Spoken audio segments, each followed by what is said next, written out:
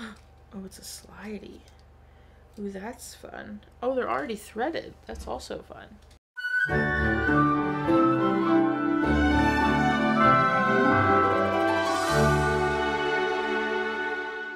Welcome back to Everyday's Movie Ever. My name is Jess and I'm watching Everyday's Movie Ever. Today I'm going to talk about Dadnapped. Dadnapped is a 2009 Disney Channel original movie about Melissa wanting to go on a camp out with her dad once and for all, but his own fame gets in their way.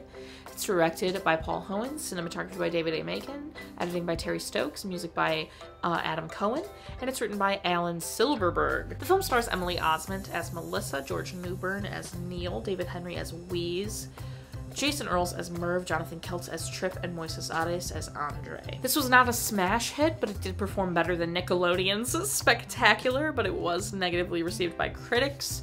And Dadnapped Junior novel was released alongside the film. For those who don't remember Spectacular. Why don't you break my heart? Make it hurt so bad. Don't talk to me. I don't want to hear it. This is not what I expected at all. I don't know what I expected, but it wasn't this. Her dad is a famous writer, and he's a little too focused on work and not on her, and she's been looking very forward to going on vacation with her dad, just them. Her parents are divorced. And he pulls her to a convention, and he gets kidnapped by fans trying to prove that they know the most about his books. And then everything turns out fine. He had fun with the fans, whatever. But then him and her get kidnapped by real people who want him to fix a book someone is writing to make it better so it can get published. But then it's revealed that the person who hired them to do that actually just wants to publish the book under his name and then kill him to make it more profitable. It's a wild ride. I was not expecting any of that at all. It was interesting. I was intrigued. I was never bored. It was better than I thought it would be. But I mean, it's still cliche, predictable, artificial. But it had a couple tender and sweet moments, and it was not what I expected, so it was entertaining enough for me. There's some Disney fame in this movie. You got Emily, you got David, you got Jason, you got Moises, you got Mosby. There's a lot of Disney fame in this movie. It was, like, jarring. My favorite part has to be Melissa and Neil's heart-to-heart. That was actually very good. Emily Osment's a great actress. She really just nailed that. My least favorite part is probably Jason's entire character. He was just really annoying. Like, I don't know. Recommend? I mean, maybe?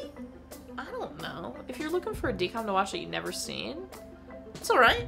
It's giving DCOM a bit. Would I watch again? Probably not. It wasn't one I grew up with, so like, why would I go? And then specific moments, so much goo. Everyone was covered in goo at some point in this movie. It had to be so annoying. The worst day on set. Just so much goo. I hated it. Overall, fun, cute, not nearly, you know, I feel like it was a good balance. It was fun and cute and had some moments. It wasn't nearly as cringe as it could have been, but it wasn't as deep and great as it could have been. It's really balanced, which means my final rating is 5 comic books out of 10. Our total movie count is. Cry count and parent death toll are still the same. If you want to keep up with movie watching, follow me on Instagram, Twitter. Not Instagram or Twitter. Follow me on all social media. Twitter sucks. Join Patreon. Patreon's great. Go join. You can have access to this merch in different colors and exclusive coupon codes for merch and videos a week early and daily trivia and all that fun stuff. So go check it out. Okay? Also buy merch. Merch is awesome. I love a lot of it. Until next time, comment, like, subscribe. Don't not in charge of your life. You are, so do you, and don't be Merv about it.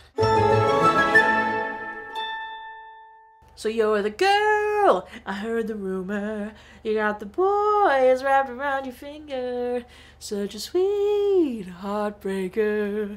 You're the game, I wanna be your player. Oh, you can do whatever you like, it's alright with me. Why don't you break my heart, make it hurt so bad. Guys, that's all I remember from that movie. I should rewatch that. Dang. I feel like that song is scandalous. Nickelodeon really was out here.